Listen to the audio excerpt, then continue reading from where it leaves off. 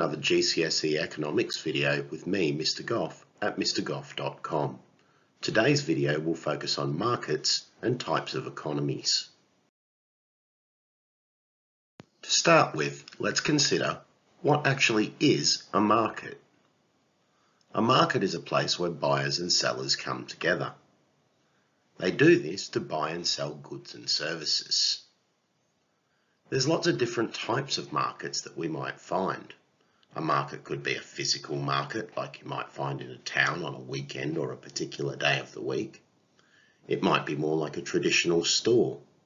It could be an auction, or it could be increasingly some sort of online sale. In a market economy, the allocation of resources is entirely controlled by the market forces of supply and demand, whereas in a planned economy, it's entirely controlled by the state.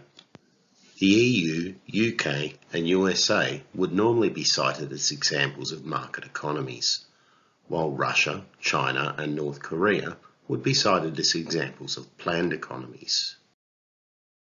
In reality, all of these countries are actually mixed economies.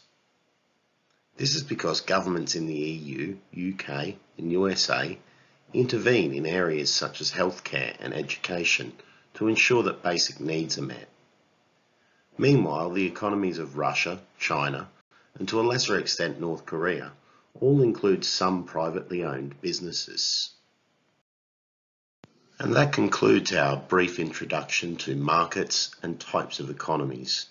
I hope you've learned something, and I hope you'll join me again, Mr. Goff, at mrgoff.com for another GCSE Economics video in the near future.